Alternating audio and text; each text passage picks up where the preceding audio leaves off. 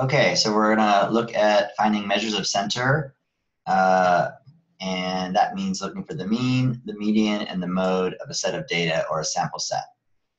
So here's an example. Consider the data set below and find the mean, median, and mode. Pretty much always we're gonna start by sorting the data, so I've done that here. I like to list it vertically, up and down. It's just easier to see and to count down later to find the middle of the data. What you want to be careful of when you do this is that you actually have all the data values. So one way to do that is to count them. Up here, 1, 2, we have 15 data values, and when I list them down, I can count them again. If I have the right number of data values, chances are I didn't miss any or write any down incorrectly. Another thing I can do is sort of underline or tick mark them as I go through. So I have my final list and I'll go back through it and I'll say, okay, there's 2, I got that, there's 4, I got that, 6, I got that, 9. I'm going down the vertical list and I'm making sure that I have each of these guys. You know, some people will go through and cross them out as they go, but then it's hard to see them. So especially if you're taking a test or something, you might go through and either underline or sort of tick mark them like I am here.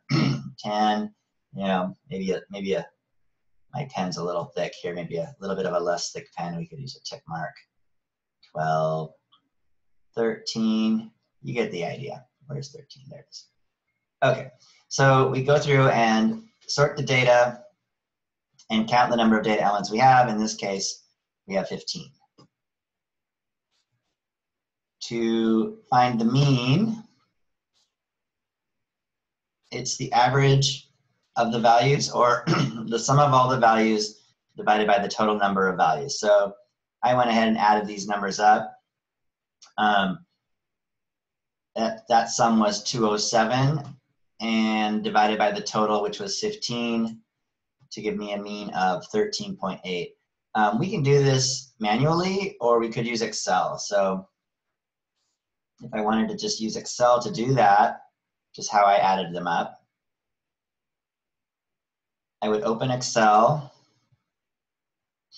and you could type the numbers in, or if you have them typed, you could copy and paste. So, you know, if you're using WAMAP, oftentimes you can right-click, copy the set of numbers. I'm gonna paste them in column B so that in column A later I can put my headers. Paste them into here. So again, if I'm typing numbers into Excel, I can see here I'm on row 15, so I have 15 numbers. And I'm going to show you 2 functions here. One is just an auto sum, or the summation function. I can just use this button here for sum. And if I open the little thing, I can hit sum, and it'll automatically, that's the auto sum.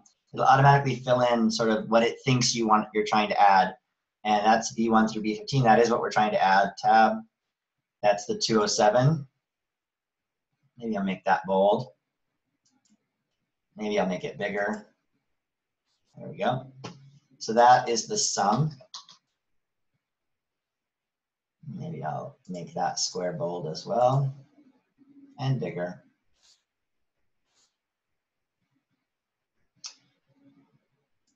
And maybe I'll write justify that header.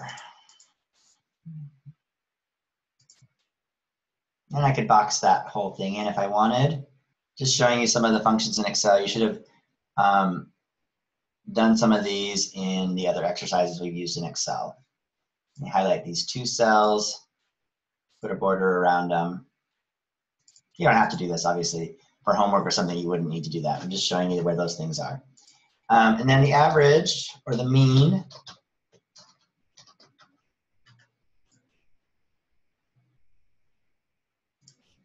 again, I'm going to make it bold, 16 point. I could just take this 207 and divide by 15. So right here I could write equals, click above it, that sum divided by 15. Tab, that's my 13.8. Or I could, which is fine, Or I could use equals the average function in Excel, AVER, there it is, average, first one, double click, it wants the numbers, so I can just highlight them from B15, click, and then hold the button until I get to the top, B1 through B15. You can see it up here, or we can see it down here as well. And then tab out 13.8. Again, I can box that in. Okay. Going back to our notebook. So I found the mean. And now I'm looking for the median. And the median of a set of data values is the data value that's in the center. So if we have an odd number of data values, it's actually the single value in the center. But if I have an even number of data values, we take the mean of the two values in the center. So because there won't be one value in the center, there will be two. So in this case, we have 15 data elements, so that's odd. So the median is the value that is in the center. So I take my list of data values, and this is kind of why I want it vertical. So I can just count down, 1, 2, 3, 4, 5, 6, 7.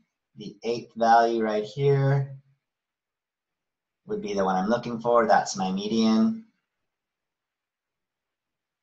because it's in the middle. Yeah, let's get rid of that writing. Okay, and now we want to find the mode. The mode is the data value or values that occur the most frequently. In this example, it's also 14 because 14 occurs 3 times. If another value here occurred also 3 times, say, 18, then we would say it has 2 modes or is bimodal, and we would list them both. This one only has one, a single mode, and it's 14.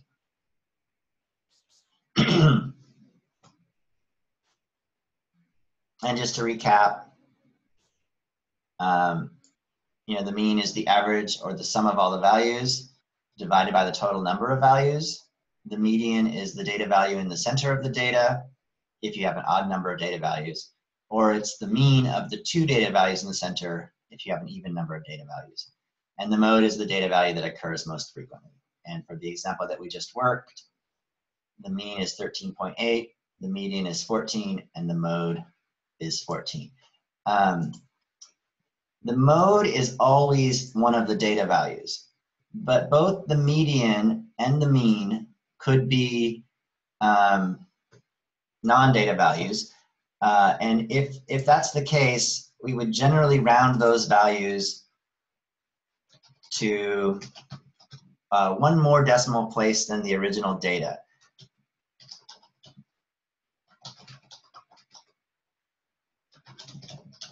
That's true for pretty much all of our statistics. So mean, median, our standard deviation, other things that we're going to be finding. We generally round our statistics to 1 more decimal place than the original data.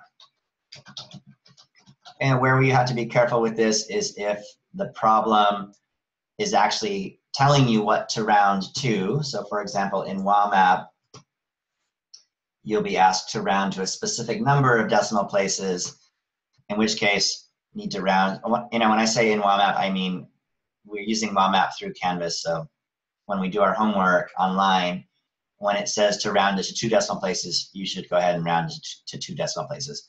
But in general, if it doesn't say, the rule of thumb is to round it to 1 more decimal place than the original data.